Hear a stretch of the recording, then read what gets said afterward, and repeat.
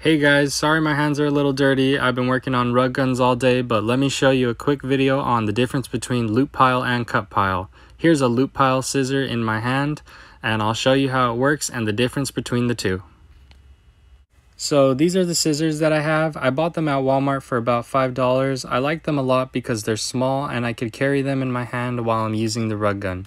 It comes in handy having a smaller pair because if you're using regular scissors, it just takes time having to grab the scissors and constantly do that. But when you're using loop pile, you're going to want to cut the yarn every single time you lift the gun off of your fabric. If not, it'll pull the yarn right out like this.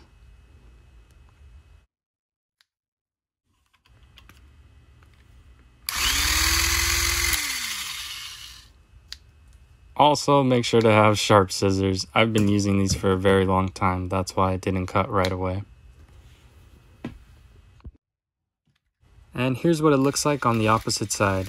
As you can see, it sews loops into the fabric, and it's quite a different style from cut pile. Cut pile is a lot shaggier, and I feel like this makes your rug look a little bit more condensed than cut pile does. I've also noticed some people getting a lot of great details with loop pile.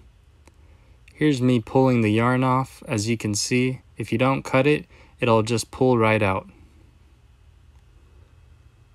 These are cut pile scissors, and as you could tell, it's probably a lot easier than using loop pile because you don't have to constantly cut the yarn every single time you let the rug gun off of your fabric. It cut and sews yarn into the fabric, and then you can pull it right out. After watching this part of the video, comment down below which style you like better, cut pile or loop pile. This is me using cut pile now. As you can see, I could take the rug gun right off of the fabric and it cuts the yarn every single time. It's a lot easier and faster in my opinion. Here's what cut pile looks like. It cuts each end of the yarn and it makes a shaggy look. I use cut pile for almost every single rug that I make just because I like the way that it looks a lot more. But let me know in the comments once again which one's your favorite.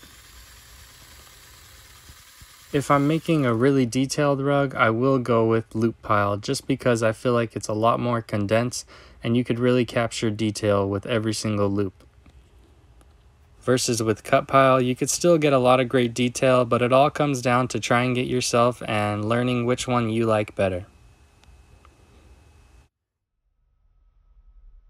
Other guns on the market are either cut pile or loop pile, but with my rug gun you could switch it to cut pile and loop pile for the price of one. It's a lot of fun and it comes in handy being able to switch your rug gun from cut pile to loop pile in just minutes. To purchase a rug gun, you can go on my website imakerugs.com. It's linked in the description. I also sell my rug fabric on there. I have a couple free downloads and a lot of other helpful videos to help you get started. Thank you guys so much for watching and subscribe for more videos on how I make rugs. See you later.